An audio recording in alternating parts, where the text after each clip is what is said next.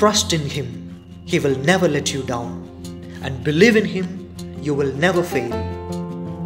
My dear friends in Jesus Christ, James Sampson, a great scientist, once was asked by an interviewer this question: "Sir, which is the most perfect and the most joyful day in your life?"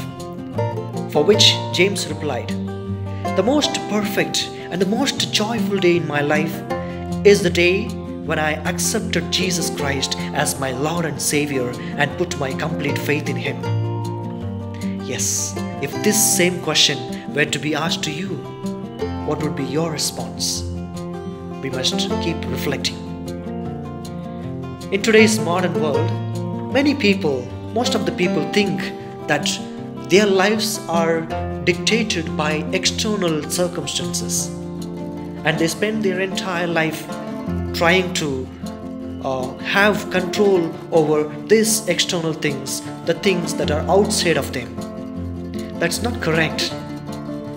It's not the external circumstances, but the internal reality, that is you and your faith, that will help you to take control of your directions of life. My dear friends, many people come and tell, "I believe in God, I put my faith in Him, but nothing positive happens to me in my life."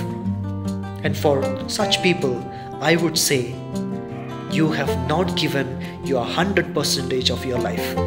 You have not given your whole heart. You have not given your entire effort in the faith that you hold on to. You may be having your faith, but it's not steady. It's only wavering faith. My dear friends, this is the same thing. The readings of today ask us, how deep is your faith? How strong is your faith? Or what's the depth of your faith? And this is what Jesus also tells Nicodemus and to each and every one of us. Everyone who believes in me will have eternal life.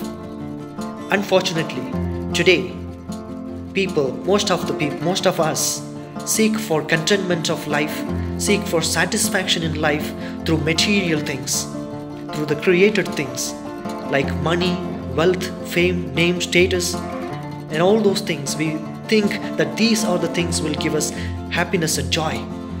The Lord Jesus Christ today promises eternal life. Eternal life, not only the thing that we attain in the life after, but the same eternal life can be realized, can be experienced by us here and now, provided we have complete faith in Him. Yes, my dear friends, you must have heard of the 3 shortest stories, very famous stories. First, once all the villagers decided to pray for rain, and on the day of the prayer, all the villagers gathered, but only one little boy brought umbrella, and that's called faith. Second, the example of the feeling of a boy, a 1-year-old boy. When you throw him up in the air, he laughs because he knows that you will catch him, and that's trust. And third, every night we go to bed and we do not know, we have no assurance that we will wake up alive in the next morning, and yet we set alarm for tomorrow, and that's hope.